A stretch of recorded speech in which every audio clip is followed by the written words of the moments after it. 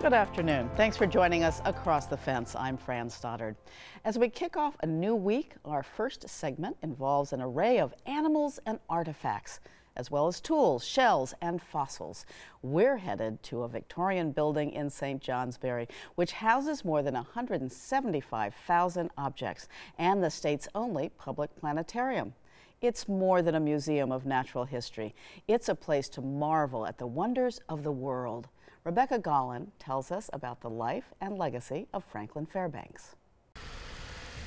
Located in the heart of downtown St. Johnsbury is the Fairbanks Museum and Planetarium. Founded in 1889 to display the eclectic collection of local industrialist Franklin Fairbanks, the museum's focus is natural history. Franklin Fairbanks himself was a collector, and he was an amateur naturalist. He loved exploring and understanding nature, so he collected everything from rocks and minerals to bird specimens to eggs. Fairbanks was the nephew of one of the inventors of the Fairbanks scale, which was produced in St. Johnsbury. He inherited a fortune, as well as an interest in philanthropy. Establishing the museum was one way to share his love of learning and nature. He also did things like he kept meticulous weather records. He recorded temperatures and wind speed and made observations about things like when strawberries were growing in his field. So he was a great observer. Built in the Victorian style that was popular in the late 1800s, the building is listed on the National Historic Register. The collection inside also reflects the Victorian era in which most of it was gathered. The core collections are full habitat dioramas of animals in the wild, so you can see them up close. The taxidermist, William Balch, did an absolutely brilliant job placing those animals in family situations, so you might see what they eat, how they communicate, how they take care of each other, what their nests look like. For example, in one of his earliest dioramas, flamingos, there's an egg and then juvenile and then an adult and an aging flamingo, all in the same grouping, and it's really a chance to see them all together. The intention was to widen the horizons for museum visitors by giving them a chance to see these wonders from far away. Along with the objects and artifacts on display, the museum also houses cultural items from around the world. The items that were brought here were picked up by the Fairbanks family or by representatives of the scale company when they traveled around the world. There's an alcove dedicated to Egypt. There's one with items from different parts of Europe. There are items from islands in the Pacific. And they're not complete representations of any one part of the world, but they're pieces that were picked up by very specific travel, and they represent what was interesting at the time.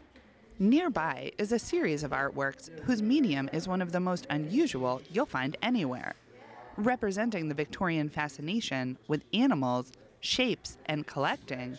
These images require viewers to take a closer look. We have these lovely mosaics that were put together by a man named John Hampson, and then I asked people to get up close and sort of take a look and see if they can tell me what they're made of. And usually after about 10 seconds, you'll get a response. And that response is because these mosaics are actually made by pinning thousands and thousands of beetles and moths on a surface in patterns and designs that were pleasing to the artist who made them. That's right. This is bug art, and the Fairbanks owns the entire collection. Along with the emphasis on the natural world around us, the museum encourages visitors to look up. The Fairbanks has a team of meteorologists on site and is home to the only planetarium in the state. There are things that happen in the sky that, well, I guess maybe it just surprises people if they haven't necessarily noticed it before. Mark Breen is one of the meteorologists at the Fairbanks. Oh, it's cold. He also serves as a tour guide to the cosmos for the planetarium's visitors. It's such a genuine experience. I mean, you're describing about this particular constellation that you'll see this evening at 7 o'clock, or this is, certain planets are out tonight, or the moon's going to be moving through a certain, constellation or next to a planet.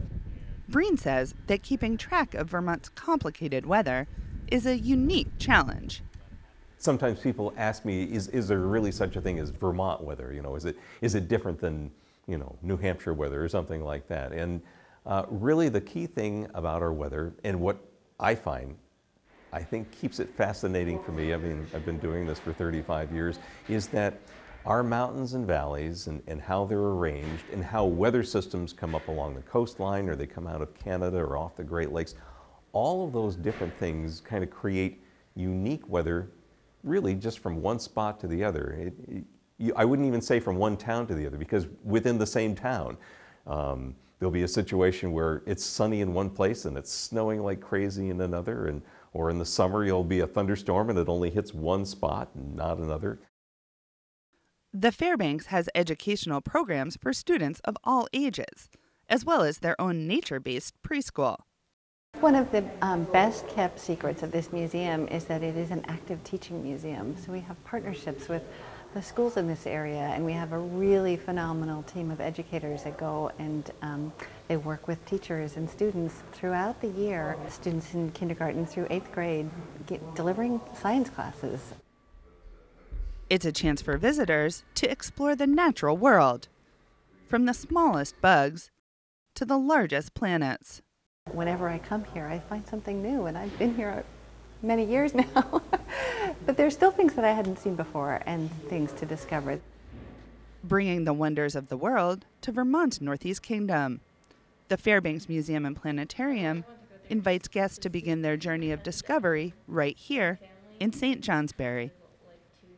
I'm Rebecca Gullen with Across the Fence.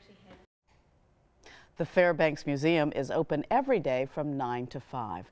Discounted admission is available for schools and groups, and there's a special pricing for families. In Vermont, there are no military bases, but there are more than 2,000 children who have a parent serving in the military. With no actual base, military children can be invisible to educators, coaches, and the broader community. To help overcome isolation, the Vermont National Guard operates the Family Readiness Center. Keith Silva has our story. As a senior at Thetford Academy, Gabriel Gates fits in with the other young men and women training for the spring sports season. With one exception, his dad serves in the military. Just about everything I can remember is him in the military. The first day I was dropped off at kindergarten, my dad was in full uniform and went up to Burlington as soon as he dropped me off and flew to Tucson, Arizona to do Border Patrol in 2006. It's just been a part of everything. Gabe's dad, Sergeant Joshua Gates, served on 2 year-long overseas deployments, which meant Gabe had to confront some big issues when he was young. It kind of forces you to grow up and forces you to look at things like, yeah, he's at work, but work could lead to something bad and that he could not come back. You have to think about things from an age that's younger than most that understand the concept of those things. Then, and now, most of Gabe's friends don't understand what it's like to have a parent who serves in the military. When you're talking to your friend and you're like, yeah, my dad's gone, and they'll be like, yeah, my dad's gone too. My parents divorced. I see him every other weekend, something like that. But it's not the same at all, obviously. Vermont is one of 8 U.S. states, territories, and districts without a military base. For the approximately 2,300 military dependents living in Vermont, that can feel isolating. The Vermont National Guard Family Readiness Center at Camp Johnson in Colchester helps combat that isolation. Volunteerism is super important to us as a Brian Stoudnauer is the lead child and youth program coordinator with the Vermont National Guard. Their mom or dad signed up for the military. They did not. And so they were brought into this world being a military dependent. And the challenges and struggles that they go through as an individual are going to be more than a typical teenager, than a typical youth. And so it's super important to have programs and services for them to support them in their times of need. Try Northwest. Stoudenauer runs camps during school vacations and in the summer, like this drone camp that was held in partnership with UVM Extension 4-H. These events build lifelong friendships for these kids. They have a network of peers, actual military youth peers that they connect to. And it's really great because we bring these kiddos back around school vacation times, around school breaks. We do periodic weekend programming as well. And when these kiddos come back together, it's amazing to see them just get right back into it. Just sets them all at ease and allows them to talk about the issues that are present for them being in military dependent youth. Gabe serves on the Vermont National Guard Teen Council, which helps Stoudenauer plan the camps and events for the Child Youth Program. As a veteran of this program, he appreciates what is done for him, his family, and other military families in Vermont. Almost always when I'm at these programs, I'm with one of the friends that I've known for probably 10 years now. And we're still friends, and we talk and we hang out outside of camps and Child Youth programs. And it's a big help, and it sounds kind of cheesy, like, oh, find somebody to talk about it with, but it definitely does help. And those connections, even if you're not necessarily talking about your parent being deployed, you can look at each other and be like, yeah, man, it sucks, but it's okay. Set, go. Gates' experience of taking on a leadership role in the Guard's child and youth programs echoes the service by another member of the Gates family. It's just where I happen to end up, and it's hard at times, but it's just someone needs to do it, and my dad happens to be the one that raised his hand. Standing out by standing up. That's the life of a military kid. In Thetford, I'm Keith Silva with Across the Fence. To learn about upcoming programs and other opportunities for Vermont's military kids, check the website ngfamily.vt.gov or call the Guard's Family Programs toll-free at 888-607-8773. Again, that's 888-607-8773. And that's our program for today. Thank you for joining us Across the Fence. I'm Fran Stoddard.